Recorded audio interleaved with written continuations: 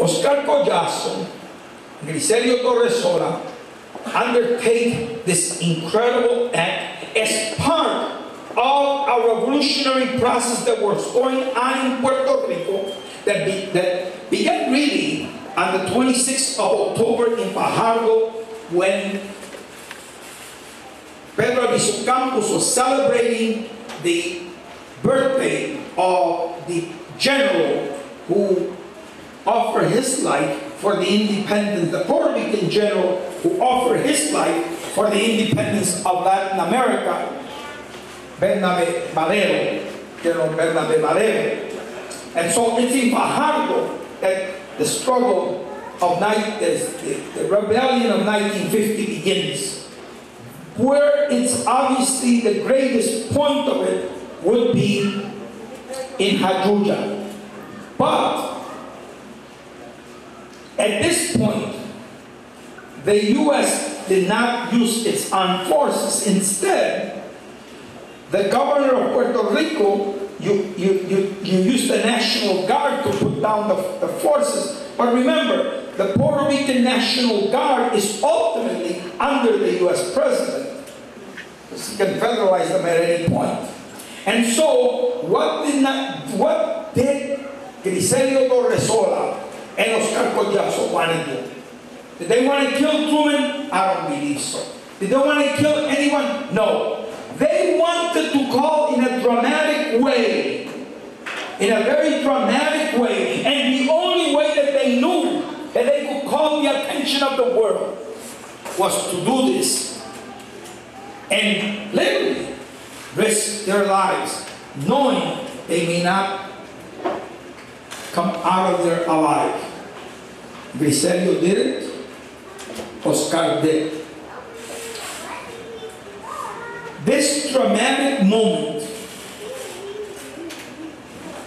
is obviously, if you read the transcripts of the trial itself, the judge placed it as one of the most important events probably in American history.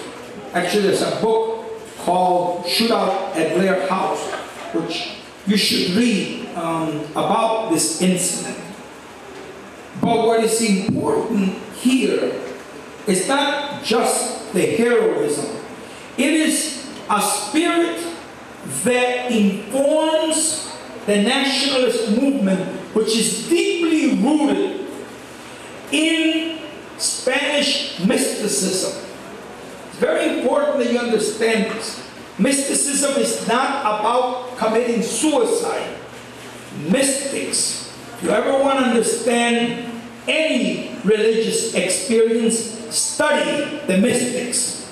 If I want to study Judaism, I study the Jewish mystics. If I want to study Catholicism, I study the Catholic mystics. If I want to study Buddhism, I study the Buddhist mystics. And if you ever study the mystics, they are people who believe that they are truly carrying out something which is greater than themselves, something that's informed by a spirituality, and something that obviously speaks to a sense of their humanity.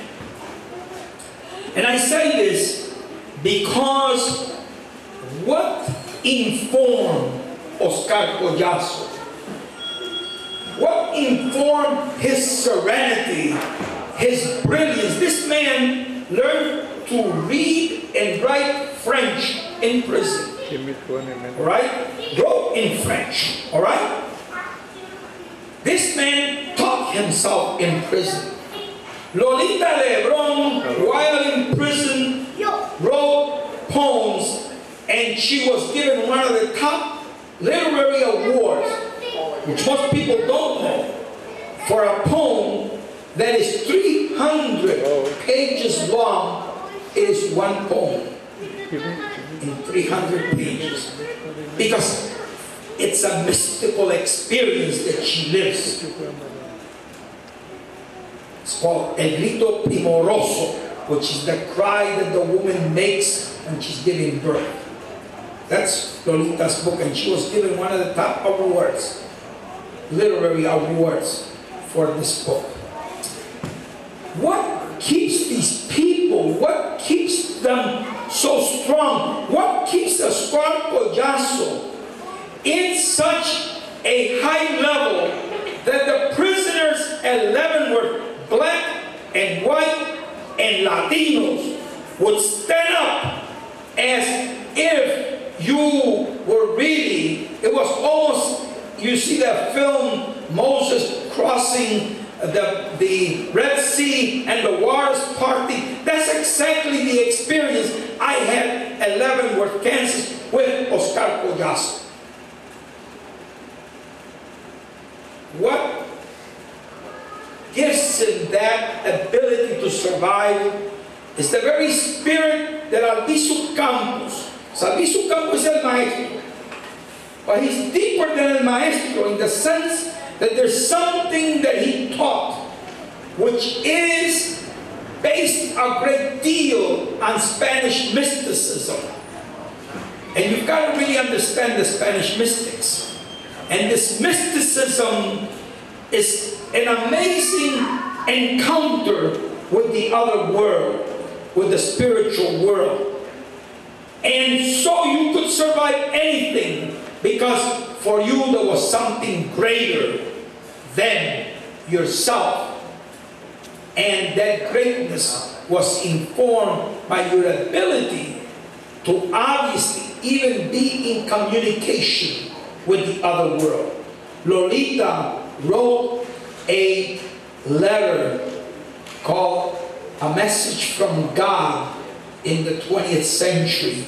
A letter that she writes to President Eisenhower almost at the moment that she is in solitary confinement, saying, God spoke to me and said, I must be the bearer of this message. And the message was against the hydrogen bomb. Imagine, no one was talking against nuclear weapons. Lolita Lebrón did it before anybody did it. And for the letter, the jailers put her a year and a half in an insane asylum, literally in Alderson prison. She was treated like a crazy woman. Albizu was treated as a crazy man. But their greatness was really because not even people who were close to them could understand that incredible commitment to this understanding of a mystical world. And some of us who are quite materialist often put that aside, but I think it's very important for us to think about this. But I think that at the same time we talk about Oscar Collazo, and obviously the fact that there was this huge campaign to commute the sentence of Oscar Collazo, a lot led by Rosa Collazo. But there was somebody else that will Mexi name. I want to honor her memory here. Isabel Col Icuchi. Isabel Col Icuchi was a Puerto Rican poet. Many people don't know much about her. She was the daughter of José Col Icuchi, the founder of the Nationalist Party and the first president of the Nationalist Party in 1922. And she, obviously later on, he would break with the Nationalist Party, break with Albizu. The family became very much part of the Puerto Rican, the Popular Democratic Party.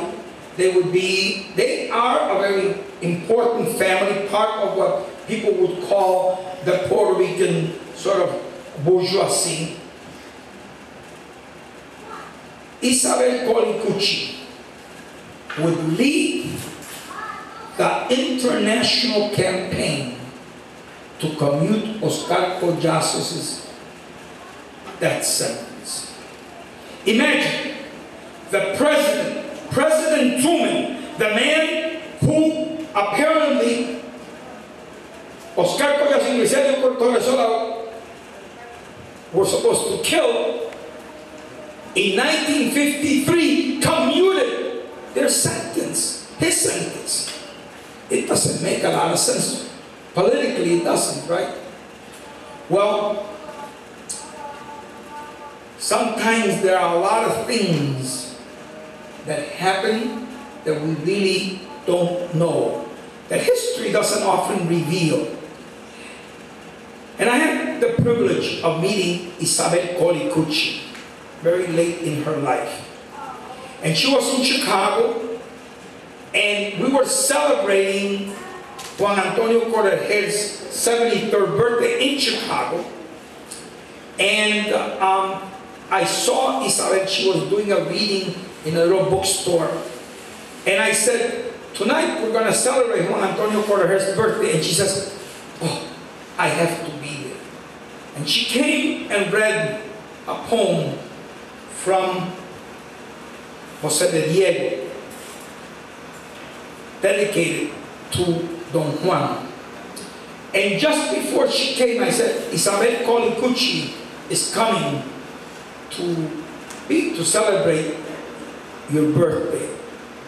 And knowing Isabel Colicucci has never been an independentista, never has been a militant in the independence movement, was very close to the Popular Democratic Party.